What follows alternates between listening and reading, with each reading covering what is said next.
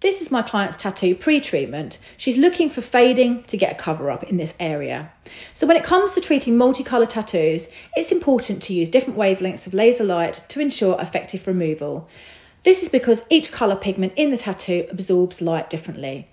You'll notice here that I'm using my 1064 wavelength to treat the black, but I protected the border between the black and the red because I don't want to over-treat that red area.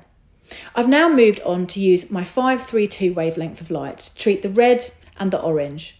My client's aware that I won't be able to treat or fade down the yellow or the green.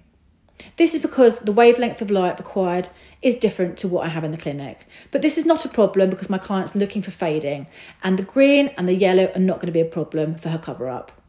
So you're watching me do the border here, again using my 1064 wavelength of light. And again, I'm moving on to this blue area here. And what I'm looking for is to take out a lot of that black pigment mixed in with the blue in order that we can fade it down. It's unlikely that I have complete clearance because I don't have the wavelength of light in the clinic to completely remove the blue. But this is a great reaction, so I'm really looking forward to seeing her in 2 months' time to see how much fading we've achieved.